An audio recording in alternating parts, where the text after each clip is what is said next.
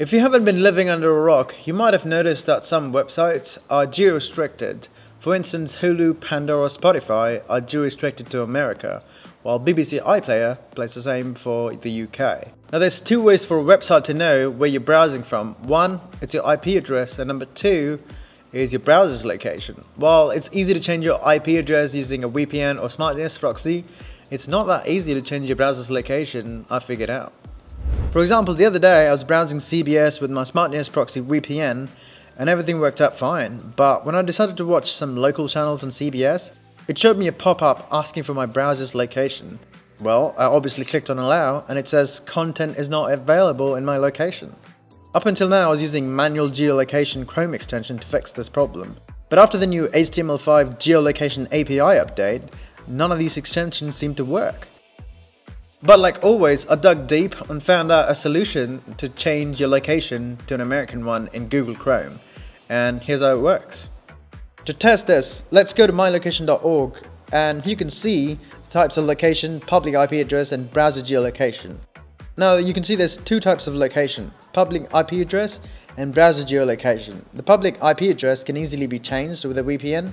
So if I turn on my Smart DNS VPN and switch to United States and come back to the page and refresh it, you can see the IP address is successfully changed to that of the US. But the browser's location is still the same.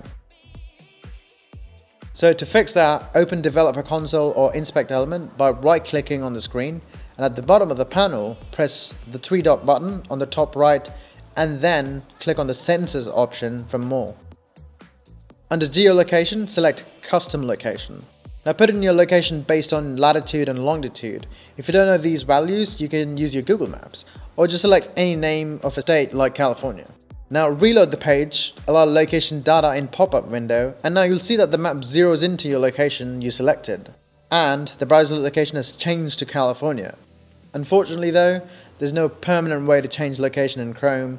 That extension used to make it easy, but they don't really work now, so I guess you'll have to do this manually each time.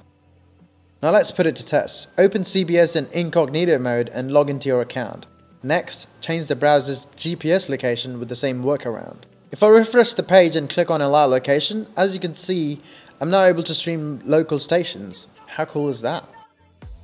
The same workaround also works for Android as well. For example, I'm not able to completely use Sling TV app outside America if I don't give it my location permission. Simply download a fake GPS app from Play Store, give it permission from the developer settings, set the location to California and run it.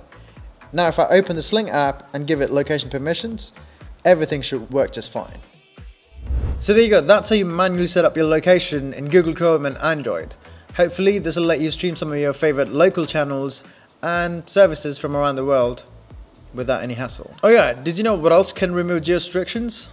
That's right, Smart DNS Proxy. It unblocks geo-restrictions without changing your IP address, and you can set it up on any device, be it your router, PS4, Apple TV, etc. So yeah, check out Smart DNS Proxy if you're keen to unblock geo-restrictions on sites like Netflix, Hulu, Amazon Prime Video, what have you. We've done many videos, it's in the list, go check them out. I'm Van with Smart DNS Proxy, and thanks for watching, keep watching.